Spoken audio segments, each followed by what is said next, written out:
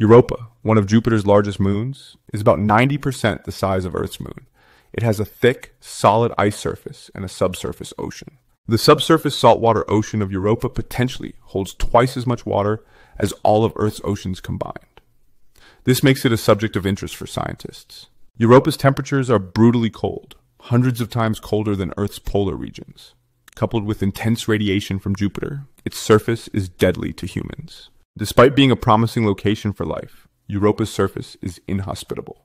Its scant oxygen atmosphere is far too thin for breathing. The Europa Clipper spacecraft, launched by NASA, aims to investigate Europa's potential habitability by flying by the moon 49 times. Carrying 9 scientific instruments, the Clipper will analyze Europa's ice shell, ocean, and its environment to search for life-supporting chemistry. Researchers study environments on Earth, like deep gold mines, to theorize how life might survive on Europa using chemical processes. Minerals like pyrite are crucial for the chemistry of life. Identifying these markers on Europa could provide clues to extraterrestrial life. Humans may never survive Europa's harsh conditions, but the Clipper mission could unravel the potential for life beneath its icy crust.